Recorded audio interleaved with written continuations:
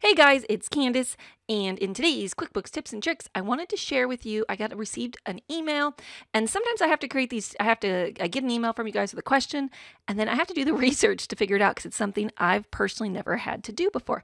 So today's question: what happens if you create an invoice and your customer pays it, and then they send you a duplicate payment and you don't realize it? You put it in the bank, and they want their money back. What do you do for that? All right. Now there was a little extra complication. The customer also had an additional invoice that they had created since, and they wanted to apply the additional invoice and then get the difference, then get the refund for the difference. So in my example, what I did is I created a $1,000 invoice. I created a payment for the $1,000, and then I created an additional payment for the $1,000. Okay, so that's the duplicate payment. And it's just sitting there. And so what happens when you make this duplicate payment is QuickBooks is going to say, hey, this person doesn't know. What do you want to do? And at the bottom, you're going to leave it. If you don't realize it right away and choose refund, you're probably going to leave the credit to be used later. What do you do next? The next step, you always do it in order of what happened, is I'm going to create an invoice for the customer for an additional, let's just do $85. We're going to make it non-taxable. Okay, so the additional $85. Now the question comes up, okay, well, QuickBooks says, hey, you have a credit. Do you want to apply it? Let's just say in this example, first I'm going to hit yes. What will happen if you hit yes? You would apply it. It would have the credit for the difference. Now, what happens if you hit no? You didn't want to apply it. You would have an invoice sitting here and a credit for the full amount of each. What you would do is you would open up your payment. So you double click on the payment. You're going to see the invoice down below. You're going to check mark it. We're going to leave this here for now. Let's say that you still don't realize you need to refund your customer yet. I mean, there's a process. So there's a lot of variables. You may have a slightly different situation. You might be right here. You're going to refund a customer. But let's say you still chose to leave the credit. We're going to click Save and Close. Because I want to give you all the variables, right? Because no matter what I create in a video, somebody has another variable. So I'm trying to cover all variables. Now let's say that time's gone on and you're ready to refund your payment. So we're going to go back into the payment even now. We're not going to create a credit memo. We're not going to do anything. We're just going to double click on the payment. And down here, it still says refund your customer. So down the road even, you can go back and click refund customer. So if you wrote your customer a check already, you're going to have to void that check. You're going to have to reissue it. If you've already done your reconciliation, you'll be okay.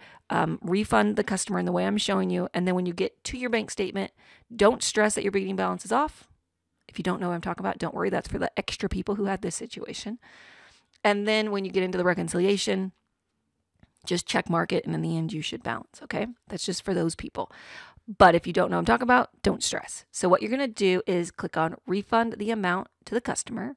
And you can click View Customer Information if you need to, and then click Save and Close. So you're going to go in, double click, and now we're going to refund the customer. Save and close. Yes. Now the check pops up of where you can actually refund it. So while you're in here, you start at the beginning. This is who they're going to refund. This is a customer. This is the amount that they're going to get refunded via, whether it's a check or a credit card, however you're refunding it, the account that it's coming out of, the date that you're doing it on, and then down here is the address. And if you are printing it, you can leave it to be printed. If you're not, you're going to uncheck that, and where it says to print, you're going to change that to say the check number you already gave the customer. All right. And if it's electronic, whatever, you're going to put that in here, choose it correctly, and then click OK. So what happened? One, we had our first invoice, we applied our first payment. Then we got a second payment. Then we applied the new invoice. Then we gave the customer a refund, and now the customer's account is balanced out. And what happened in the bank account, let me show you that. Here's the check.